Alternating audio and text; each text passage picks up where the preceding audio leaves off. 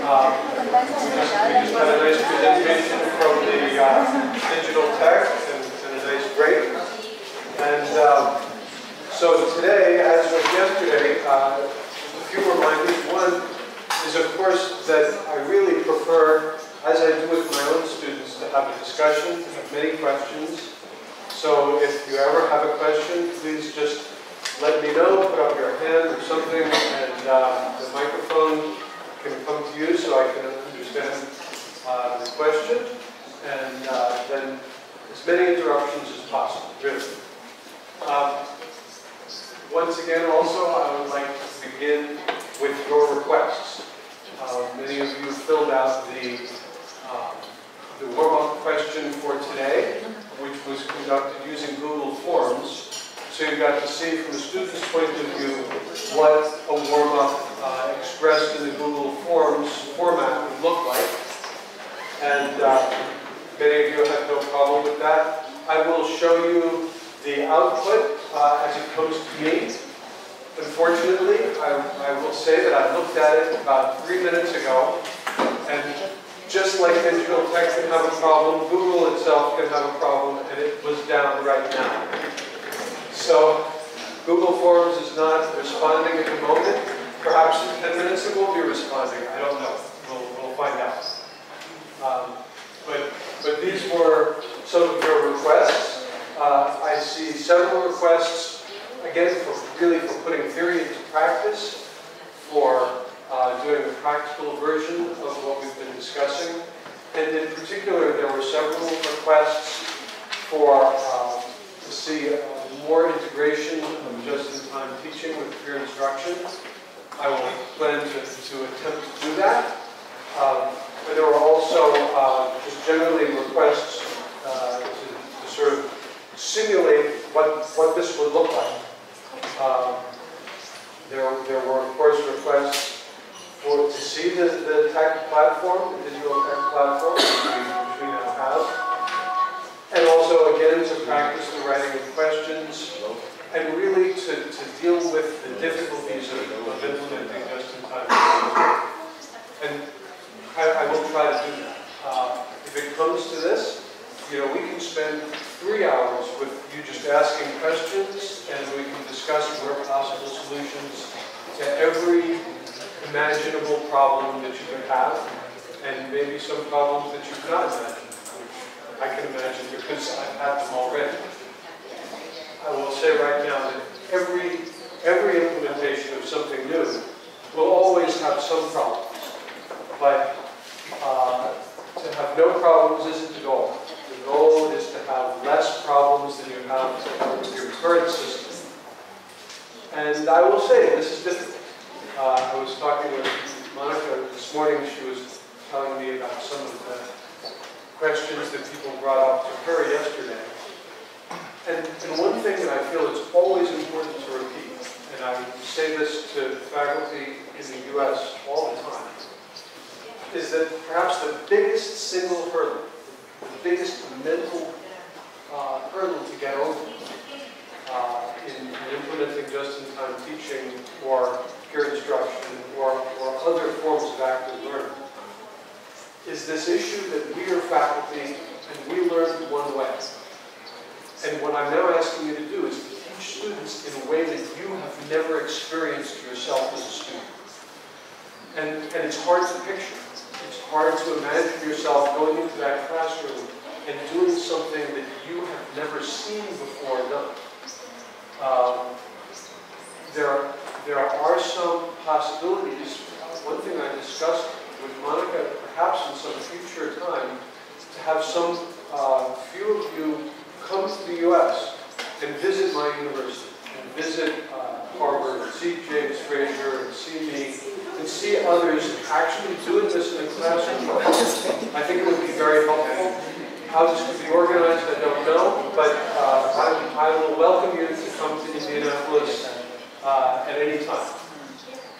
So, moving along. This is a rough outline of what I have for today, but unlike yesterday, I have very few slides. It's mostly to be discussion and demonstration. So you've just seen this demonstration of the digital tech platform. I will now attempt a demonstration of the Google Forms, and then I'll return to the PowerPoint. We'll see whether this actually works very well. So first, I'll just launch. This is the, I just go to Google as the home page in my browser. So what I will do now is just type Google Forms. Oh no, I'm sorry. I want my Google Drive. Google Drive. So this is free. Anyone can sign up, and we'll see when it works. Okay, so this is their advertisement for themselves. All your files, right where you are. Go to Google Drive. Okay, so it's not working at the moment. It's not working for anyone. So instead of that, let me show you the movie that I recorded because it's working for you. Interesting.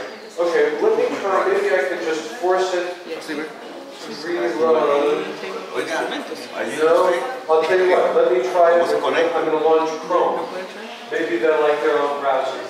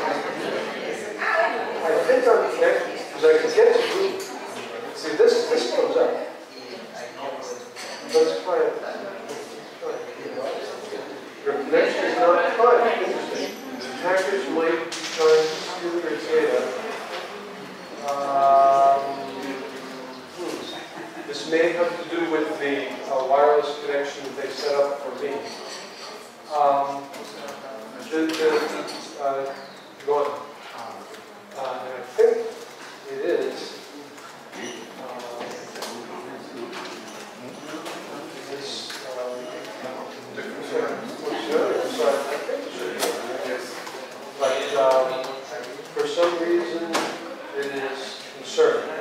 I'm just going to go ahead and try. No, it doesn't want to do it. I'm not sure why it has this issue. It's okay. I'll show the movie. And all right, so I have some issues with my browser or wireless connection, but I'm prepared for this. I always have an alternative to this sort of problem. So here's a movie which I recorded.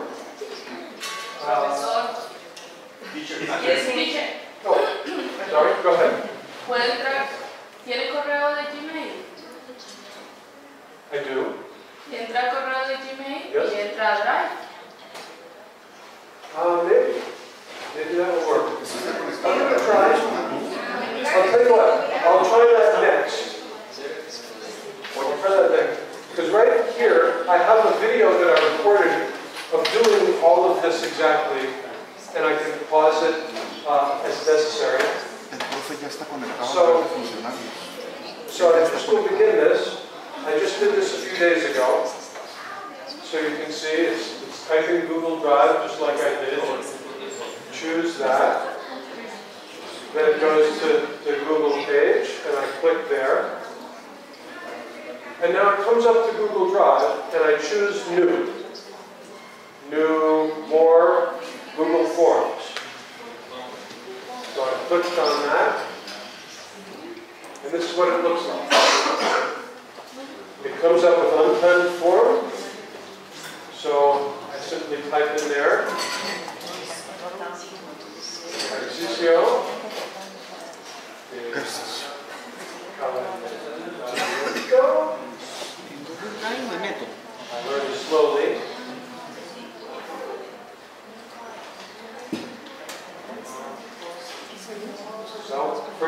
question is name.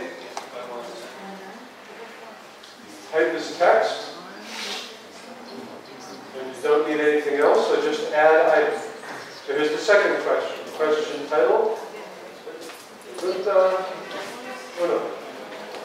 Help text is where you type the actual question which is being asked of the student. I found this a little confusing the first time, but help text is just where you put this.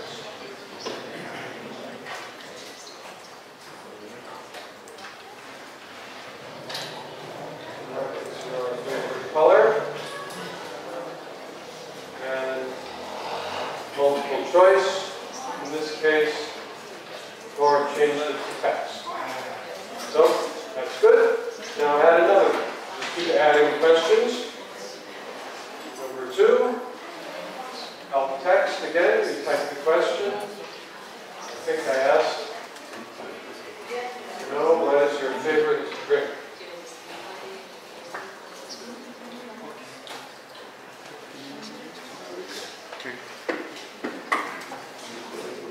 I've been enjoying the survey, so I'm very text. Click required question, always. Here you can edit. Go back, because I forgot. Click required question. So now you click done. And then choose show link. Checking over everything. It's all fine. Then choose send form, and it gives you a link. And this is the link that I then pasted into the web page that you went and clicked on.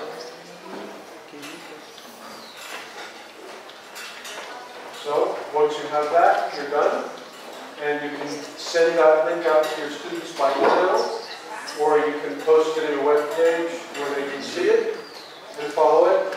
The whole process looks like 3 minutes and 9 seconds to create a warm-up with 2 questions in it. So that's what the process of building the warm-up looks like, and it just gives you a link to send to your students, assuming that you have logged in correctly to Google. So now I'll quit the movie player and show you, because I already had it on my screen from earlier. This is what the format of the answers looks like. It just, when you create the warm-up question in Google Forms, it automatically creates a spreadsheet with the same name and then responses. So you see it says warm-up question number 2, responses, Google Sheets, and here are the answers. The time it was submitted, your name, then the answers to question 1, question 2, question 3, and you can very quickly just scan down here and see all of the answers to each of these questions. So that's what it looks like in Google Forms. It's really very easy. There are some disadvantages, of course. It is not in any way connected to your student's grade book. So you really have to type across or do some other technique to get, if you want to give them marks for this, then you have to do that on your own. There's no connection to the university's system in any way. But I think it's a pretty useful place to begin. Now I'll close this and go back to PowerPoint.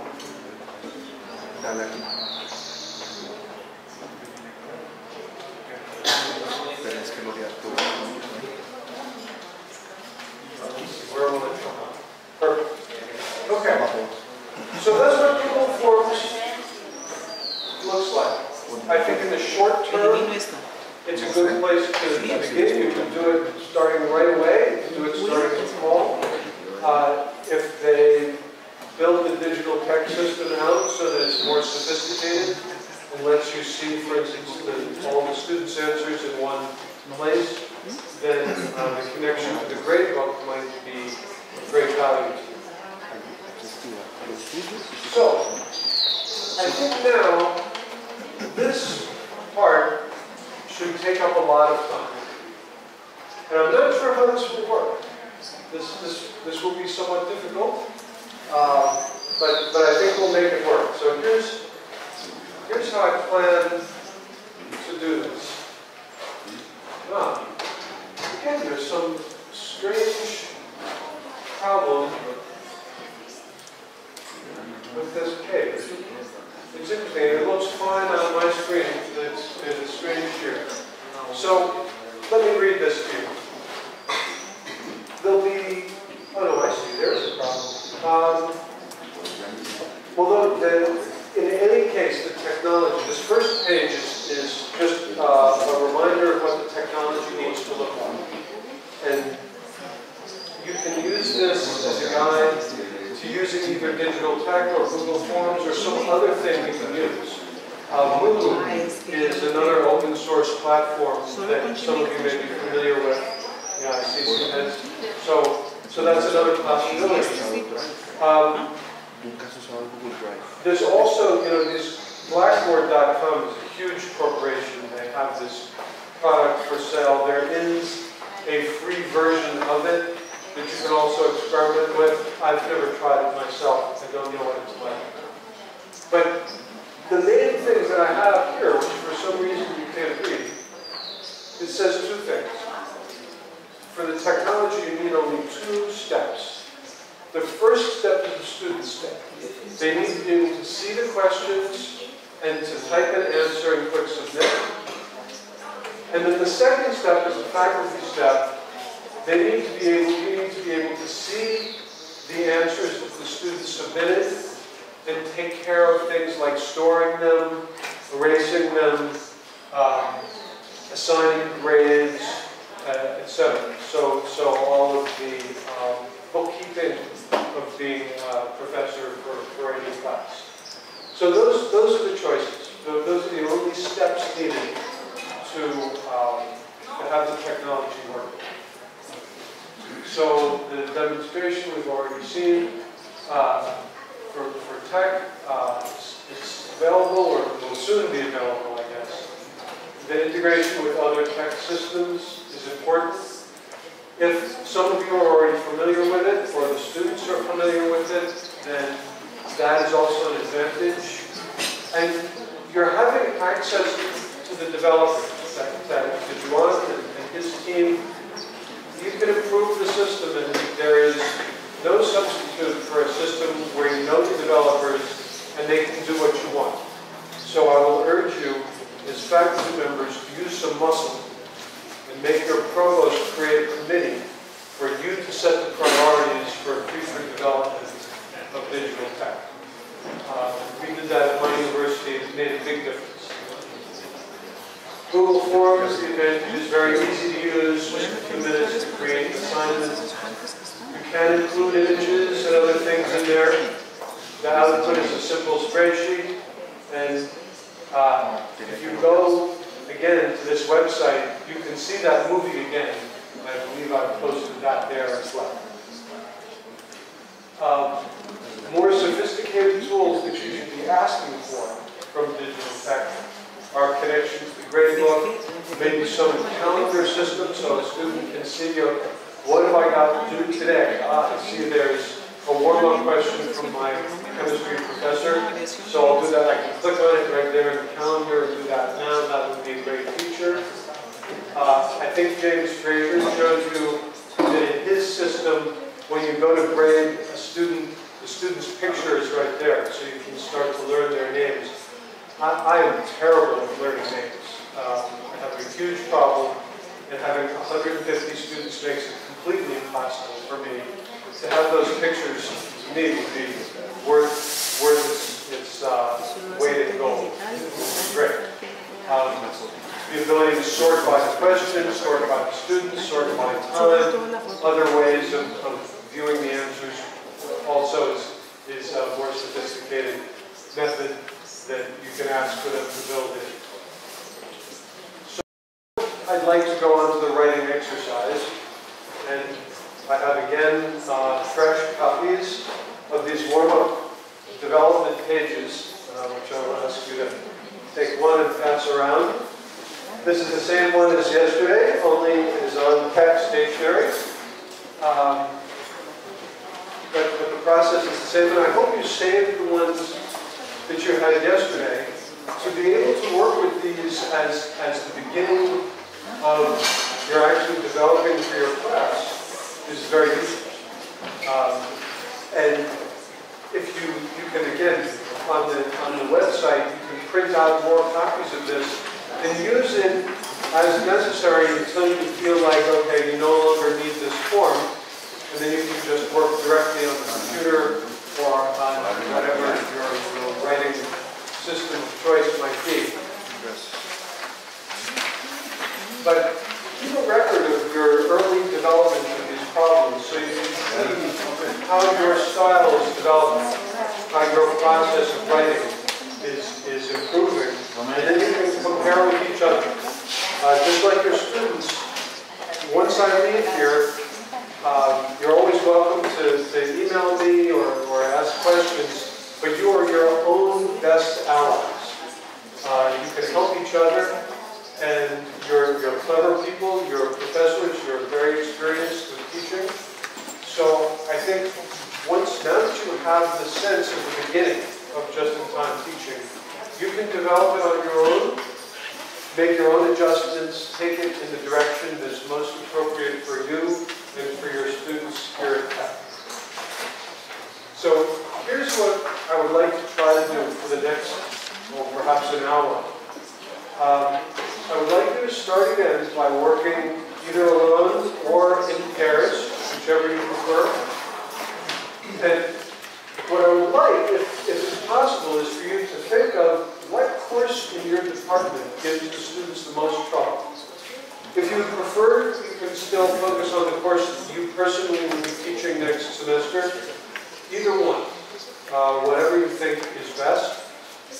But choose a course, and working as a pair or alone.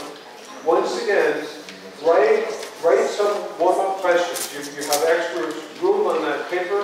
If you can come up with more than 3 questions, come up with 5, 6, 10, however many you think you can come up with in the next half an hour. And then, after you come up with some more warm-up assignments, take another 15 or 20 minutes and write some concept tests for peer instruction that would be linked. It would be the same day of class.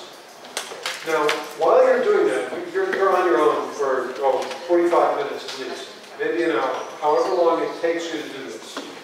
In the meantime, I will be here. If anyone wants to come in and ask me questions, please do so. I will work with the interpreters, and I'll answer any question as it comes up. And then once we're done with this, we'll have some discussion. And then towards the end of the morning, we'll again have time exclusively for questions about how to make this work in your practice. Okay, ready? Go. Right?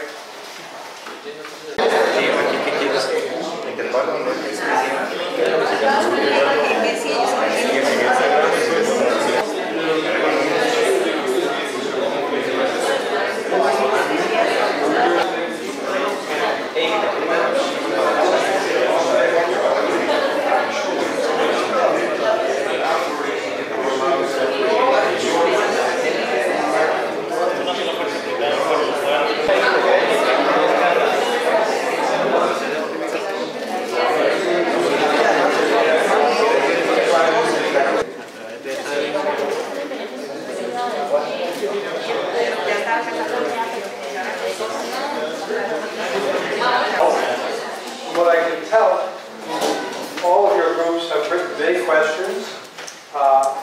From the few that I've looked at, it looks like they're good questions. You've gotten the idea of warm-up exercises as these sometimes ambiguous questions that give students an opportunity to express their thinking to you.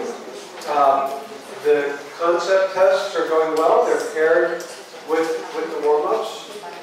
So what I'd like to do now is have a little bit of discussion about these things. And then for the last part of the workshop, I want to really make sure that I answer everybody's questions that they may have about the difficulties that may arise in using just-in-time teachers and also peer instruction. So first, a little bit of more structured conversation, again, within your subject areas. So again, if the mathematicians could trade questions with the other mathematicians, and the physicists with the physicists, etc. And I'd like you to look at the questions that your colleagues have written and discuss with them these three questions, which I think are important. First of all is, do the questions focus on the central ideas to be learned that day? So this is always an important thing with the warm-up questions, is to make sure that they really are on the essential item, as opposed to on some area that's related but maybe isn't really the central theme of that day's lesson. Another one is to be sure the questions are sufficiently open for students to expose their thinking, and is the difficulty level right? So in other words, the warm-up question shouldn't be something that would be too difficult for someone who really just read the subject the night before, but also it shouldn't be so easy that they just go down the thoughts, done, and no more thinking has to happen. So look at each other's questions and give some criticism. It's okay. We're all competent professors here. So if you tell somebody, wow, that's a little too easy, I think it should be harder, or I think that's not the main point that you want to tell your students, that's okay. So maybe 10 or 15 minutes to discuss each group the other's questions. Beginning.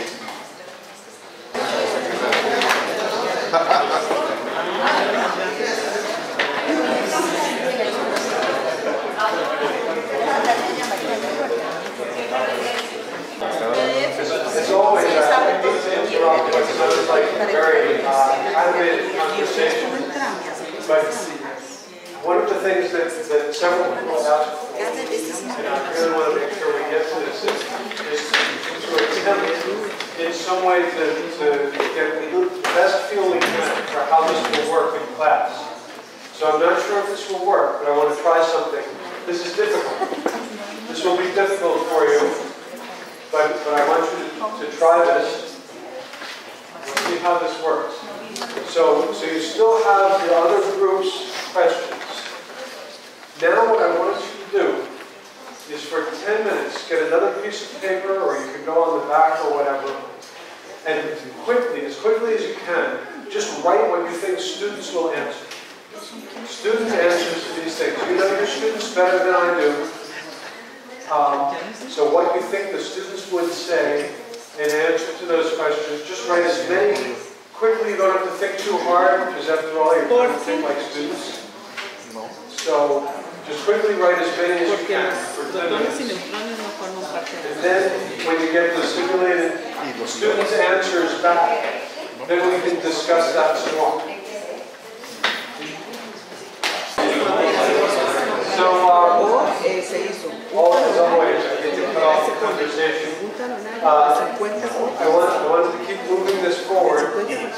I hope that you will continue to have these discussions with your colleagues in your departments and with your colleagues in other departments.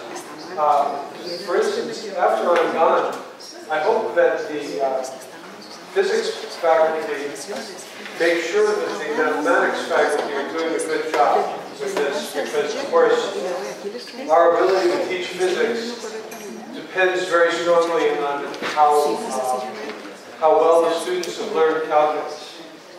And of course the engineering faculty should be doing the same to the physics professors to make sure that the physicists are doing a good job so that your students do well when they're learning statics, dynamics, fluid mechanics, heat and mass transfer, and all of these other subjects that these students will do better if they have a solid foundation in physics. And chemists and engineers and mathematicians also, of course. You all have a shared responsibility for getting tech students to graduate and become the next generation of great scientists and engineers. I'd like to continue this discussion just another step, and then we'll move on to those last few troublesome items of implementation. So, now that you've done this issue of generating student responses, actually first let me take a quick poll. So just show of hands, how many of you wrote more than 3 typical student responses? More than 3. How many of you wrote more than 5 typical student responses? No? Okay. How many of you wrote at least 1 typical student response? Okay. So not so many. Not so many. So I think what you're seeing then is that it's difficult to imagine what the students will respond. Is that fair to say? That it's difficult for you to put yourself in the place of a student. So I think that's okay. And maybe given that, then we can skip this last point of discussing how those things would be used in class and how they would fit with the concept tests, because that really requires that you have more typical student answers. I think once you try this, you'll start to see student answers, and you'll be surprised at the kinds of things your students are answering, the kinds of answers that you get. Some of those surprises will be very good. You'll say, oh, wow, the student only read about this yesterday, and last night they wrote an answer, and it actually is quite good. They're really understanding the subject. Other times you will look at the student's response and say, wow, I never thought that the student would make a decision like this about this subject. So, what I will do is simply leave you with this. And by the way, if any of you downloaded the PowerPoint slides number 2 from my website last night, I changed it completely. About 10 o'clock last night after dinner, I went back to my hotel room and made a bunch of changes to these slides. So if you downloaded it before 9 or 10 last night, download it again. But the next discussion, and I'd like you to think about continuing to meet together periodically to discuss how you're doing with just-in-time teaching and peer instruction. And this is the kind of discussion to have. Think about how you use the answers in class.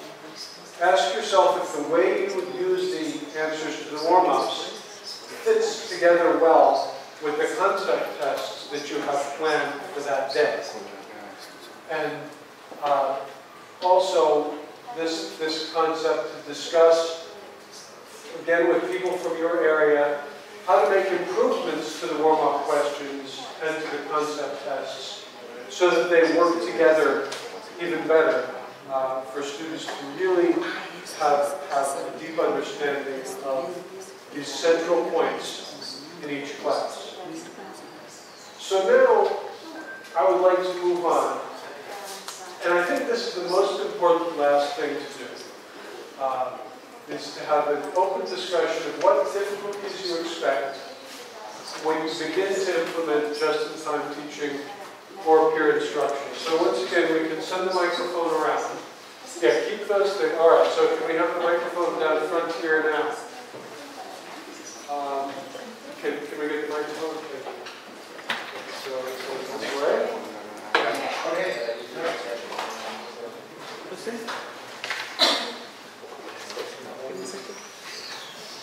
Tal vez la dificultad más obvia para mí sería la administración del tiempo de una clase, porque si bien la instrucción por pares es muy enriquecedora, el aprender a manejar cuándo parar la discusión, cuándo hacer una explicación, puede perfectamente hacer que la clase se vuelva inmanejable si uno no tiene suficiente experiencia.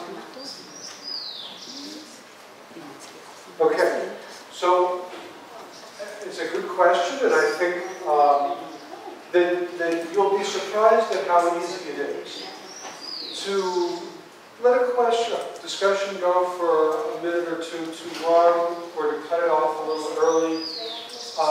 It's not a terrible thing. The students will be fairly forgiving, and the class will not become unmanageable. It can be optimized, of course, when I have students discussing concept tests, for instance. I do one of a few things. First of all, I listen for the volume level in the room. And very often it goes up very quickly, and then it's fairly flat, and then it starts to drop off. And when it starts to drop off, it's a good time to cut it off. And it's not that difficult to spot that time. The other thing, I think, is to go around and talk to students. Very often you'll see some students are not participating, and it's good to go and talk to them, if for no other reason than because those students will then get the idea that if they don't participate and talk to other students, then they'll talk to the professor, which is more frightening.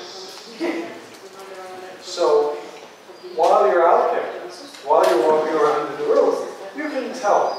Are people talking about the actual subject? Are they writing some diagrams from the screen?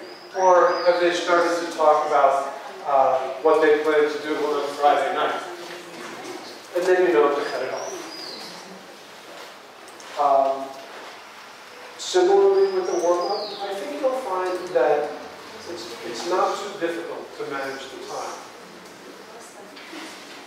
The one thing I will say, though, is that if you let it go too long, you do run the risk of finding that students will never all 100% understand a new idea. And if you try for perfection, then you don't wind up finishing what you had planned for that day. So you do kind of have to look at the clock and say, well, I have 3 or 4 main topics planned, and we've already spent 15 minutes on the first one.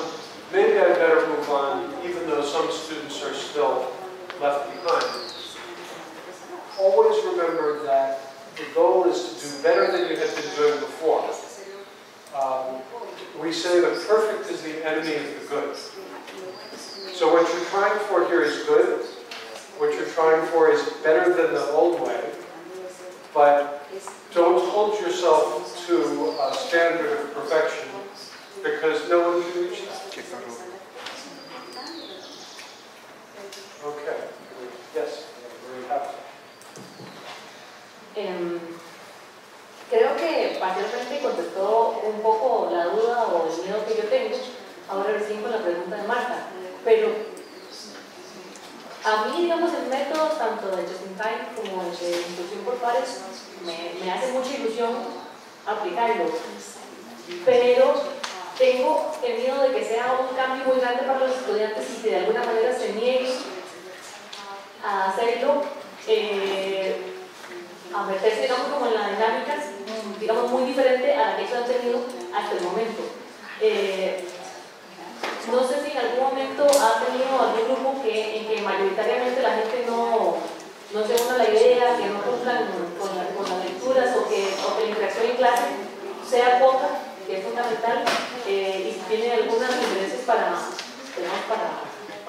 motivarlos y para lograr que digamos que se logre el objetivo con este tipo de métodos de enseñanza. Yes. So these are common concerns and entirely justified. But again, I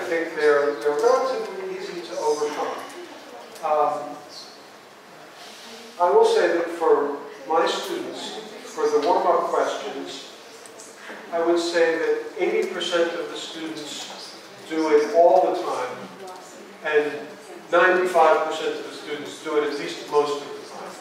But there's very few students, just a few, who really say, I'm not doing it. Those are the same students who are not doing the regular problem sets, they're not coming to class, they're not doing many things. And those students, unfortunately, in every class at every university, there's a few like that. And you know, you wish you could save them, but they have to do their job as well. What I would say, though, for the most students, or for the majority of the class, is again, and I said this a little bit yesterday, that first day of class is very important. If you invest only 5 or 10 minutes in telling students, okay, so we've asked you to buy a clicker, or we've asked you to have these colored cards, and you must bring these things to class every day.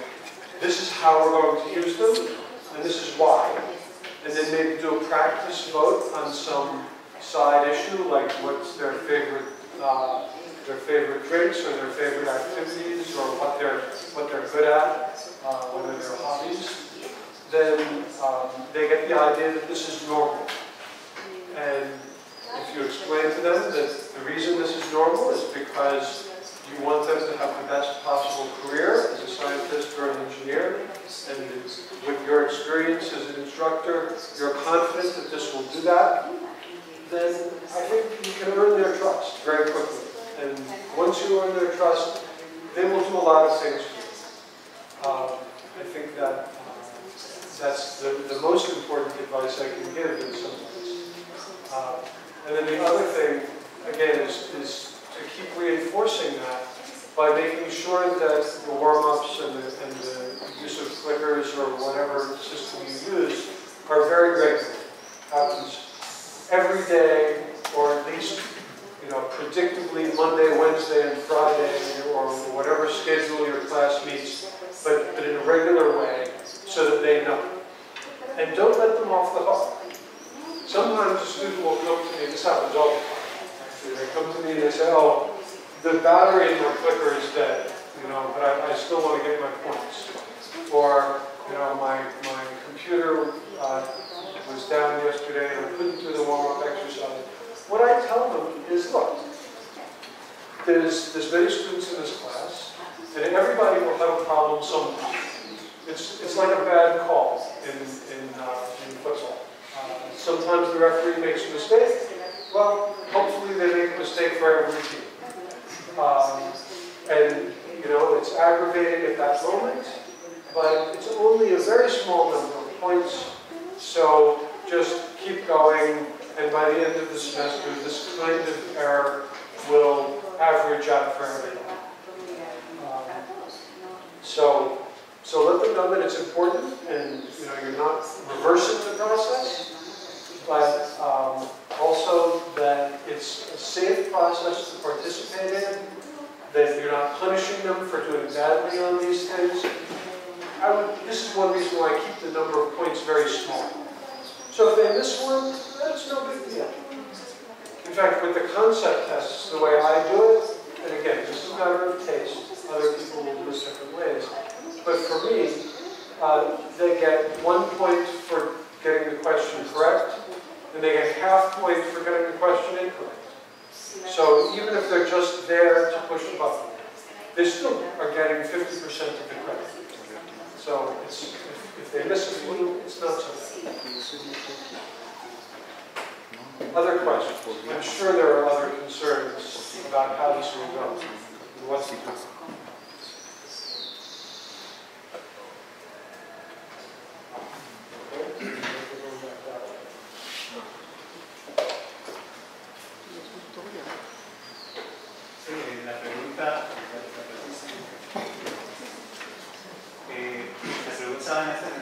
It still needs to be turned off.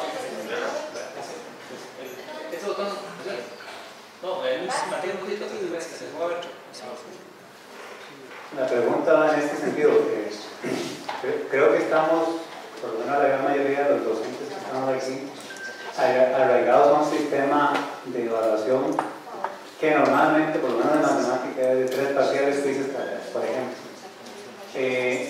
Los parciales, los exámenes parciales se hacen en cátedra, nos reunimos, se hacen.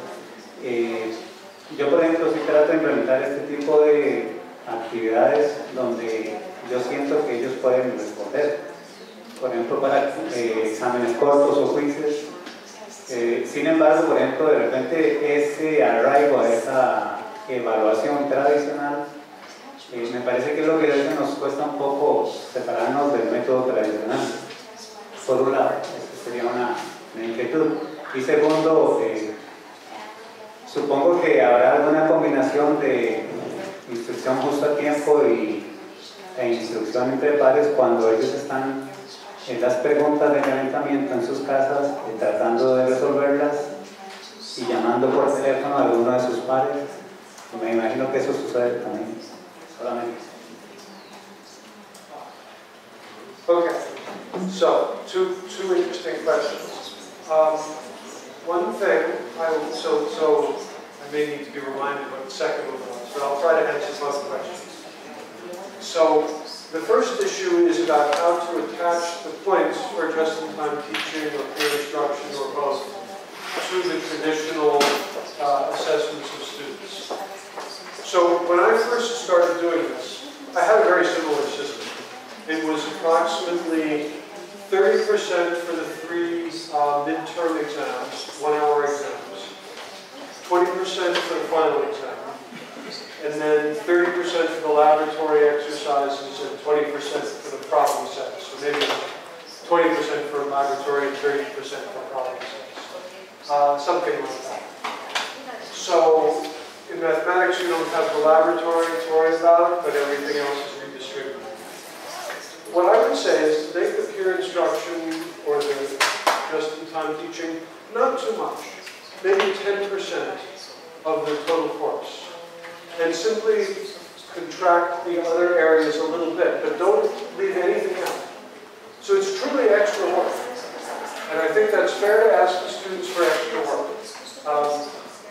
I have a survey, our teacher evaluation survey at the end of the semester. Always ask students, how many hours per week do you spend studying for this class?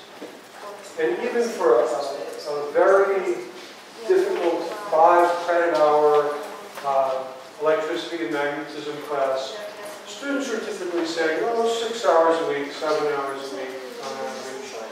And the faculty are thinking, oh, you should be working 10 hours anyway. So if we give them another assignment that takes 1 hour, it's not a problem. So yes, we are asking students for extra work. I believe that that's how we get extra learning. We're here in some sense because we feel our students aren't learning enough. We probably have very little chance of finding a way for them to learn more without working more.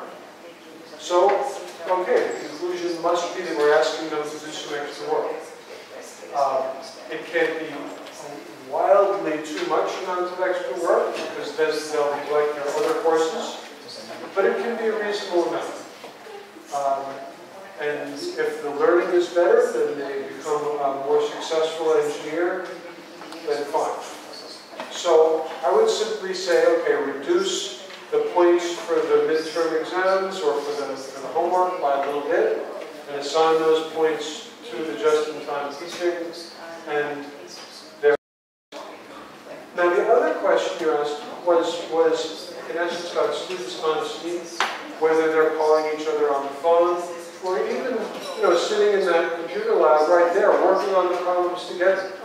And I have had that happen. So what I say is the following.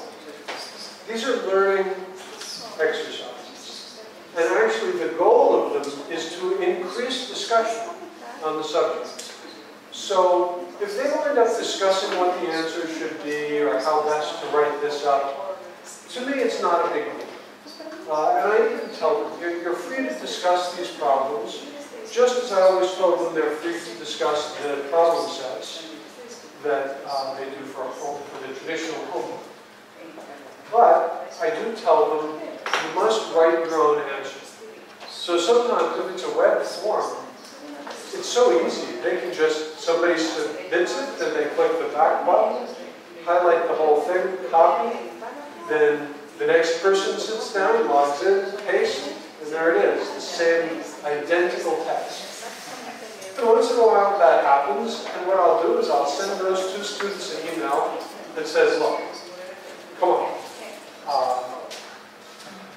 you know I allow you to discuss this, but this is not reasonable. Let me remind you what the university's policy is on plagiarism. I'm not going to make a big deal out of it at this time, but you must not do this again. Sometimes I think they really don't know that these are not, they think if they're answering to a computer, perhaps it's only a computer that reads it. And then once they see evidence that you're the professor, that you're looking at this and you're saying, hey, don't do that, then they don't try it again. One or two students will always give you a problem. And it's up to you to decide how rigorously to respond to an issue like that. But again, if you have students who are doing this on that, on the warm-up assignment, they're probably also doing it on your other homework. And it's not new. It's just spreading the same problem over different assignments. And as long as it's benefiting 90% of the class, if 10% of the class is having a problem, well, that 10% probably already had a problem. And there may be no way to fix those people if they're truly, deeply dishonest here. Okay. Yes. Profesor, antes de hacer un comentario y una pregunta, me gustaría hacerle una pregunta para poder formular un poco mis ideas. ¿Cuántos cursos al semestre usted imparte en la universidad? Okay, the typical load for faculty members in my department, in physics, is to have the lecture of one of the main courses, an upper-level physics class, or one of the service classes, plus one of the small sections of the service classes. That's a standard load. Dos cursos aproximadamente, adicional de lo que es investigación y otras cosas. Yes, sí. Muy bien. Bueno, mi comentario y mi pregunta.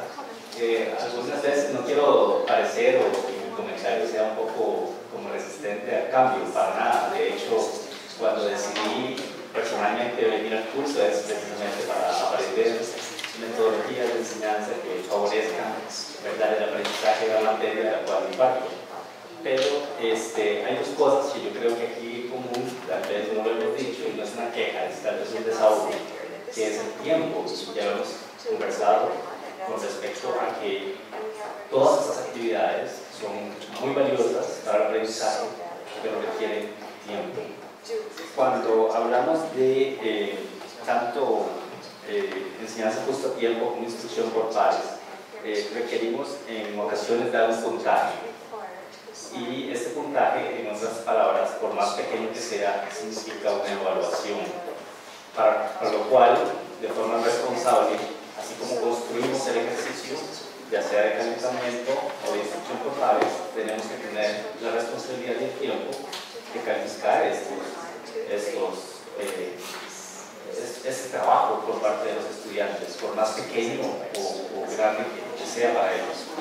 Entonces, hay algunas cosas importantes. Primero, tolerancia a la frustración. Debemos, como profesionales, tener mucha tolerancia a la frustración cuando el tiempo es limitado, definitivamente. Y aunque existen muchas ideas interesantes que podemos implementar, en ocasiones el tiempo nos cobra este trabajo, no podemos realizar tal vez de la mejor forma. Eso por un lado. Por otro lado, hay una cosa muy importante y es como una pareja, una relación. Este trabajo es del estudiante y del profesor. Por política o por cultura, no sé cómo llamarles, en realidad muchos de los estudiantes, que es la mayoría, según mi percepción, no toman el trabajo que deben de responsabilidad. Entonces es un desgaste, ¿verdad?, a la hora de estar empujando al estudiante a hacer una actividad que por naturaleza en el proceso de aprendizaje ellos deben de realizar. No se puede generalizar, sabiendo que hay estudiantes muy responsables y dedicados que dedican ese tiempo. Entonces, independiente de todas las variables, como profesionales en un área en particular, poder sacar adelante un grupo con estas técnicas de aprendizaje cuando los grupos son muy situados, ¿verdad?, en el sentido de interés y formación propia de cada uno de los estudiantes, y a la vez poder implementar las técnicas. Se me hace como un caos en la cabeza. Me too, sometimes. So these are very important concerns, and I can tell you that there are concerns that I share and my colleagues share, and it's true across every institution where I've ever spoken to faculty, whether the most prestigious or the smallest and the least prestigious, whether the students are excellent or weak, whether the subject is physics or mathematics or English or nursing, or even some corporate training on small things. So you have many different issues and frustrations wrapped into that question. And I'll do my best as a physicist to analyze it, to pick them apart and deal with some of the pieces. But of course, we're all human. And in the end, it's the putting together those concerns that really makes the chaos. So, first of all, I will say that, yes, the students at your university and my university and Harvard University and University of Texas and Davidson College and the U.S. Naval Academy and the Air Force Academy, I've never been to any university anywhere in the world where the faculty said, oh, our students work so hard, it's a wonder that they don't learn everything in the world. It never happens. There's no such university. Every place, we want our students to work hard. At Harvard, they think, oh, the students don't work hard enough. At the small community college in a remote part of Idaho, in fact, you're saying, oh, our students don't work hard enough. I wish I had the ones from Harvard. The goal, again, is always to take whatever work your students do and ask them to work 10% harder, 20% harder, 30% harder. You'll never make them work 5 times harder. If they're putting in 5 hours a week, it's unreasonable to ask them to put in 30. But you can ask them to put in 7. And in those extra 2 hours per week, that's a 40% increase. It's not so bad. They can actually, if they can learn 40% more of your subject, that would make me very happy. So, so that's a goal. And the way to make them work harder is usually to make them feel like that work is more useful, and to make them feel like their goal is attainable. I'll tell you a story that one of my older, wiser colleagues told me once, which I think is a good metaphor for the job of a teacher. What he told me is that to be a teacher, to be a professor at a university, teaching a class, is like a bus driver in a big city like Chicago. Because what the bus driver does, a really skilled bus driver, is to pull away from the bus stop just fast enough that an old lady will keep chasing the bus because she feels like she's almost going to catch it. I'm not sure if that metaphor translates very well. But the idea is that if you race too far ahead of your students, then they say, oh, this is impossible. And they just give up. On the other hand, if you go too slowly, then they catch up to you right away. They feel like, oh, this class is boring. I can spend my time someplace else. So your job is to have the right pace. And I will say, to be a professor, to get better and better at it is a lifelong thing. I've been a professor at my university for 20 years, and every year I make small changes and also big ones in the way I teach my class. And I could give, several hours of just the tiny little things that I've changed, all of which have an underlying goal of helping my students be more motivated to work a little harder. Because if they work a little harder, they're happier with the subject, I'm happier with them, we're both happy. So for instance, it's a long-standing tradition, probably everywhere in the world, when you grade an exam, to take a red pen and mark what's wrong. Right? Do people do that? You mark what's wrong with a red pen? To a student, that just means you're focused on their faults, and you're marking these danger signs. Red is always the danger color in most cultures. It's the red berries that are poisonous and this sort of thing. Stop signs are red in almost every country. So I stopped doing that. I started using a bright blue pen, and I mark what's correct instead of what's wrong. And it's just a subtle reminder that what I'm doing when I look at their test is looking for the things that they did well. And sometimes I'll write, oh, excellent, good solution, instead of just marking what's wrong.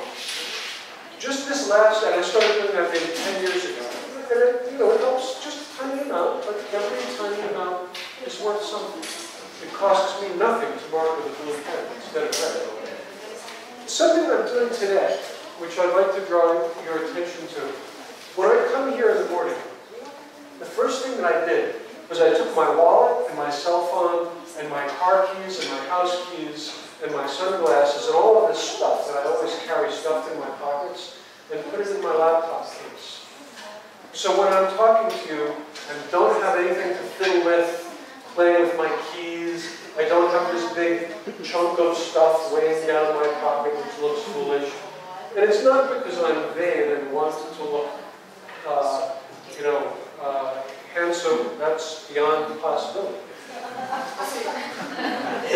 It's just because I know that students find these things distracting. And if I can make them pay 1% more attention by eliminating those distractions in my appearance, then I'll do that. It's not so hard for me to take my keys out of my pocket at the beginning of class and put them back in my pocket when the class is over. So there's all of these things. And teaching, it's a lifelong process of change. To keep your eye on these possibilities. And this is why I encourage you always to talk to your colleagues.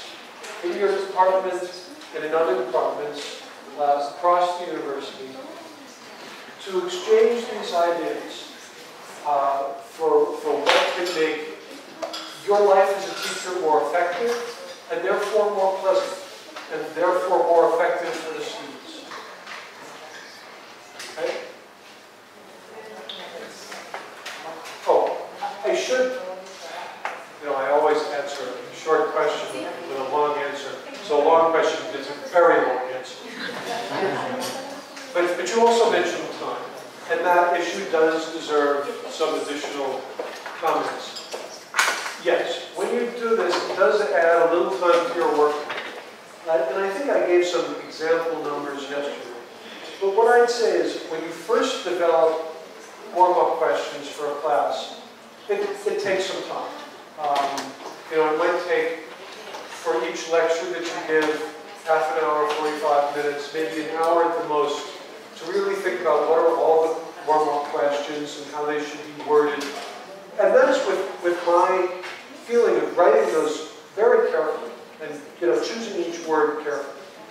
Of course, if it's a big service class that other people in your department teach periodically, you can do this as a team and share that load. Then when you're in the middle of the semester and the question is how to assign the points to those things, it can be done very quickly. And let me give you a couple of tips. So one is, for the peer instruction part, if you're using these cards, there's no marks. It's just for you to see what students are thinking, and there's nothing recorded, so there's 0 time, other than choosing questions. For the if you're doing it with clickers, you may have to move some files around to use the clicker software to export a CSV file, is usually the way I do it, and then import that CSV file into your gradebook. Whether you use a gradebook online or in Excel or some other place.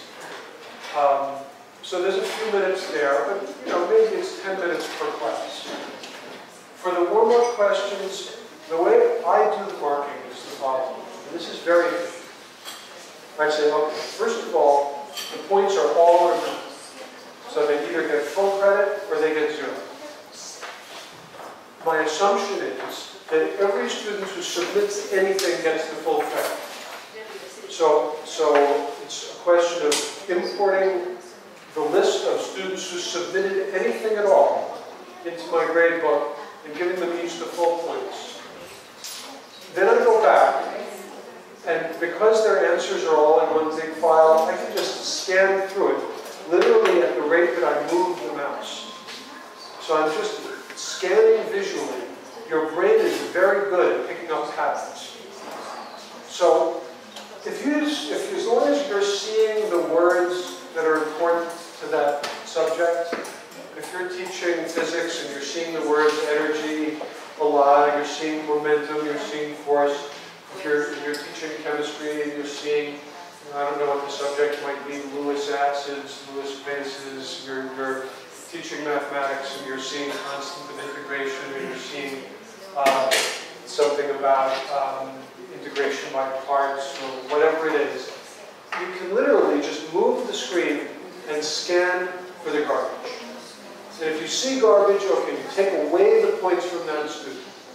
If you see the just rattled keys, so it's completely random letters, or you see somebody's writing blah, blah, blah, where they're cutting and pasting football scores or something in there, then you see that, you take that away, and in class, you show that, and you say, I'm not sure whether someone was maybe testing me, but I don't want to see this again. And the embarrassment, you'll never see that again. So then all you have to do is really check for garbage. And your brain can spot the garbage so fast. To me, it's literally about 10 seconds per student to do the scan for garbage. So if I have 100 students, it's 1,000 seconds, so that's 15 minutes more or less to do all of the grading for 100 students. And that is, I think, a fair amount for me to invest in extra grading. And by the students seeing that there is this other assignment and I am grading, and once in a while I make a remark during class. So last night, while I was looking through your warm-up assignments, I noticed the following. And Ms. Howard, he's doing all this work. So the more work you're doing, the more work they feel they owe you. For my students, there is this process where they can withdraw from the class. I don't know if you have that here. Up to about halfway through the semester, they can say, my schedule is too heavy. I want to drop out of this class, but I'll keep taking my other classes. Can your students do that? To withdraw? Okay, so they can do that. Very often I've had the experience, since I started doing this sort of thing, of my students when they withdraw, they come and tell me, I'm sorry, I have to withdraw from your class. I really wish I didn't have to, but there's this thing going on in my life, my car broke down, my child is ill, my mother is ill, whatever it is. But they're apologizing to me for leaving the class. And although I'm sorry to see them go, somewhere, you know, I can tell, okay, they really did feel like they owed me something. And if you feel like your students if your students feel like they owe you work, then you're doing it right. And you can get to that point by earning their trust, by explaining to them that the work is important for them, that you have their best interests as your goal, and that you're working together as a team. If you do that, they will feel like they owe you, and this is the way to a good life as a professor and successful students. Other questions? Yes. Back down in front here.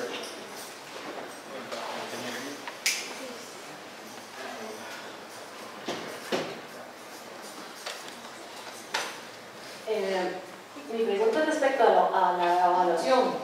El próximo semestre algunos de nosotros empezaremos a dar el curso bajo estos nuevos métodos, pero habrá otros colegas que seguirán con la clase magistral. Históricamente nosotros siempre hemos hecho los exámenes colegiados, todos los profesores aplicamos siempre el mismo examen. Conversando con mis colegas, pensamos que no era problema que los diferentes métodos fueran evaluados de la misma forma. Pero por otro lado, cuando uno lee cosas como de metodologías de enseñanza, dicen, si se enseña diferente, se tiene que evaluar diferente.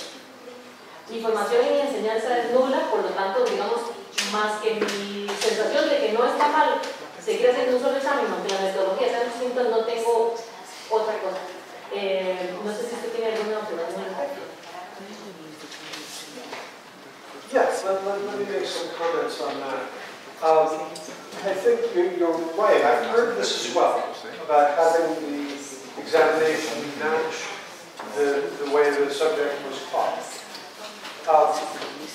But I will say that although I've changed the ways in which questions are asked, I have not made a significant change in the exams that I get.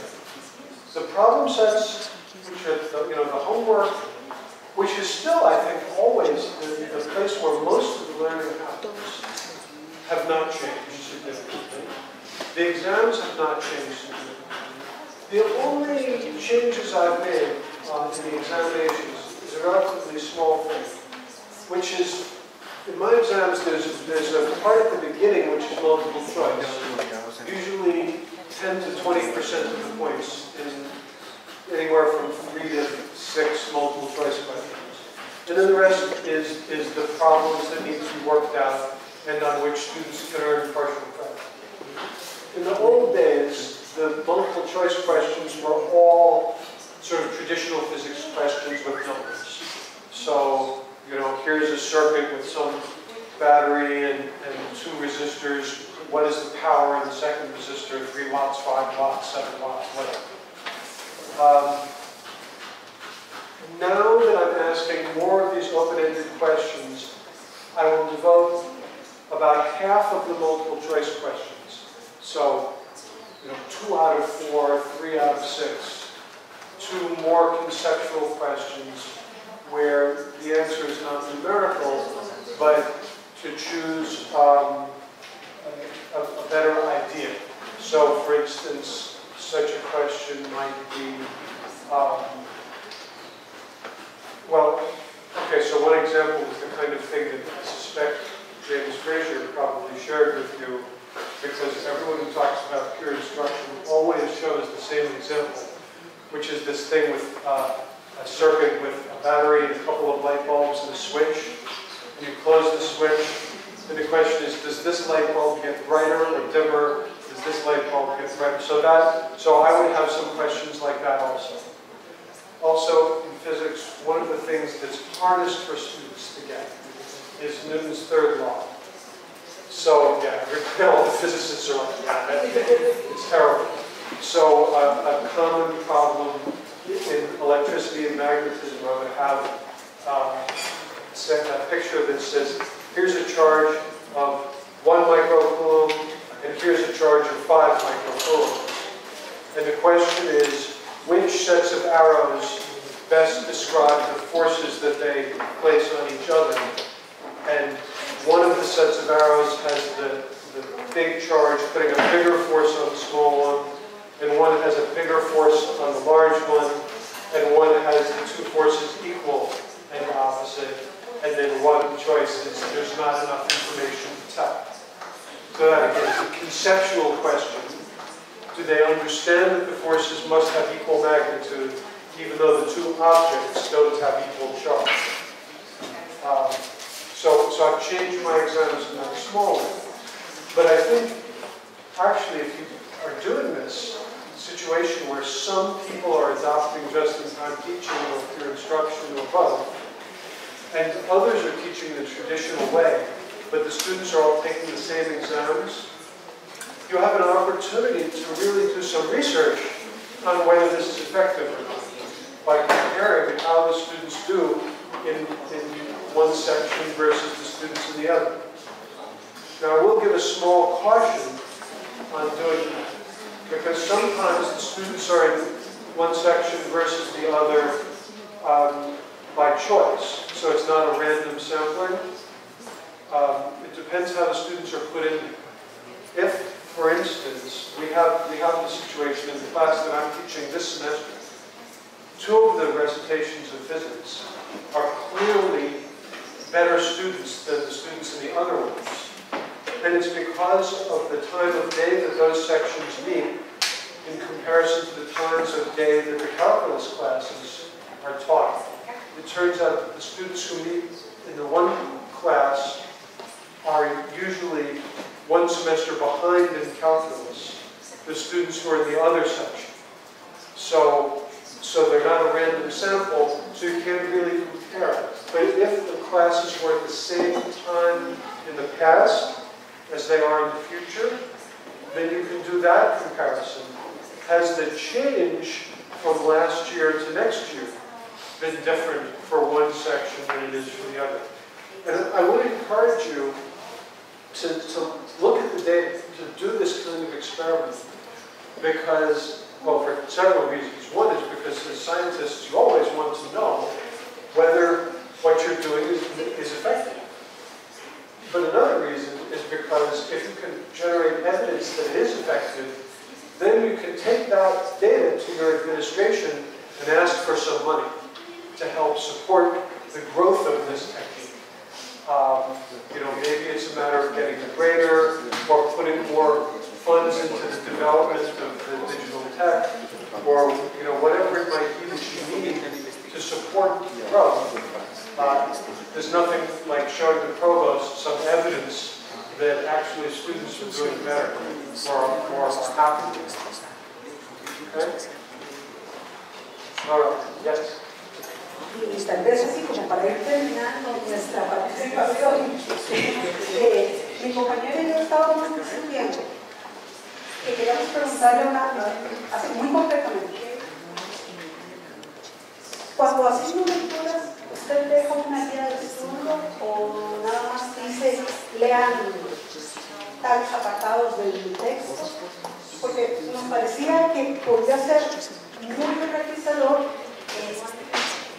decirle al estudiante, de todo esto que trae el texto, porque el texto trae comentarios, ejemplos, etc. Quiero que se enfoque en estos conceptos básicos, por lo tanto, preguntarse, así, quiero que revise esta lista de conceptos en esta lectura, que podría ser muy interesante para los del estudiante y el mío también. Yes, so in the past, what I would do was always just to assign a reading and say, read sections 1 through 5 of chapter 8. And that was all the guidance the students had. And what I discovered was that most of them didn't do it. This was actually the genesis of just-in-time teaching. The first time that we had a website was in 1997, very early, before Netscape. So students were using Mosaic as a browser. And not everybody even had their own computer. We said, okay, you have to go to the computers in the library to do this. The students who did have a computer often had a 19.6 thousand baud modem. And, you know, it was a very different world. What we discovered was that putting in the warm-up assignments, which at first our only goal was how do we get the students to do the reading. That was the only goal. We weren't using the answers in the class or even had any particular expectations that the answers would be useful. Those things were our own discoveries later. The first semester we did, it was just to get the students to do the reading. And what we found was that by asking the questions to the students, that is a way of telling them what to focus on when they do the reading. So what you're suggesting, I think, would be very good also. But to just say, okay, answer these 4 questions, if the names of those concepts are in the questions, students automatically understand that those are the things that you want them to focus on when they do the reading. I will also comment that you've touched on a point which is a sore point for me, which is that the textbooks that we have nowadays, I think, are very bad. They have so much junk in them. It used to be that a textbook told you the story of physics, or chemistry, or mathematics. Now they have the story, and they have examples, and then they have the different kind of examples that are in a green box, and then they have the pictures with a caption. Sometimes they mean nothing. You're learning about rotational motion, and they have a picture of a person jumping on the skis.